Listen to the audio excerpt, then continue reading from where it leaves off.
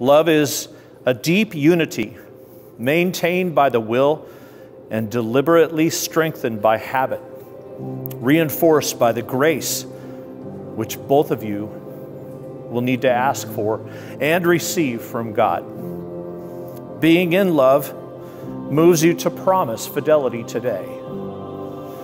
God's lasting love enables you to keep that promise tomorrow and for the next 50 years or more. I've known Ricky since I was 5 years old. Grew up with him. We've been to some rough times, some real hard times, some real good times, and some big highs. But tell you what, he's been there with me through everything. And there's nobody else in here other than my wife that I can say has been there more for me than him. The vows you take today will bring you not only happiness, but true joy.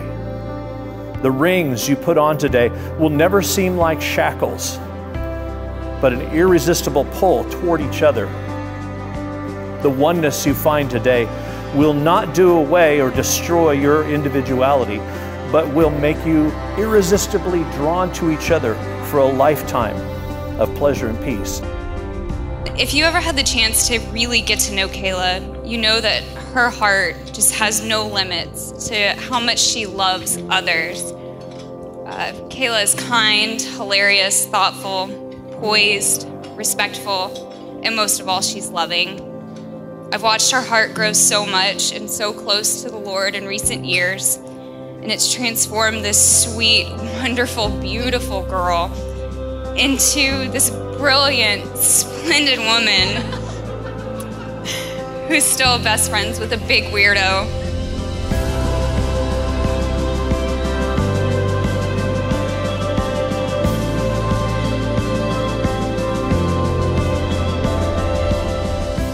Now the joys that they have are doubled, since the happiness of one is also the happiness of the other. The burdens are cut in half. When we share them, we divide the load. Bless this husband. Bless him as provider of nourishment and clothing. Sustain him in all the pressures of his labor for bread. May his strength be her protection, his character her pride, and may he so love that she will find in him the haven for which the heart of a woman truly longs.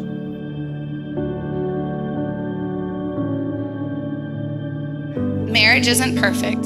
It isn't a fairy tale or a storybook, and it doesn't always come easy. Love is overcoming obstacles, facing challenges, fighting to be together, holding on and never letting go.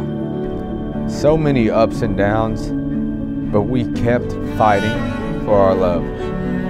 I couldn't ask for more of a beautiful person to spend my life with. We came into this relationship as two separate people, with our own lives, our own hopes, our own pasts, and our own plans. We have learned firsthand what God designed marriage to be. We have chosen one another time and time again, and I'll continue to choose you every single day for the rest of my life.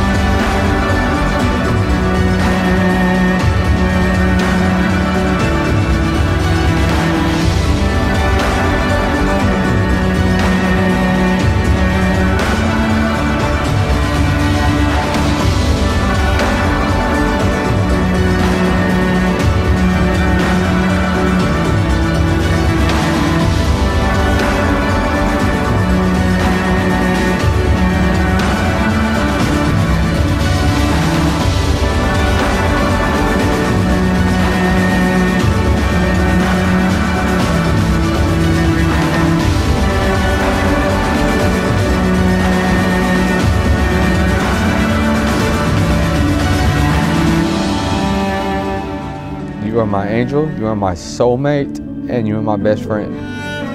I believe that we were put together on this earth to be together for me to cherish you and for you to be loved by me.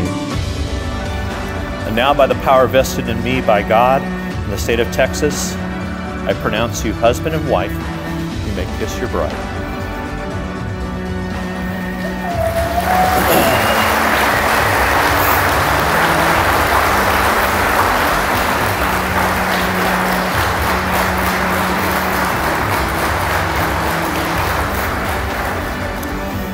It gives me great pleasure, and it is my honor to be the first to present to you Mr. and Mrs. Richard Browder.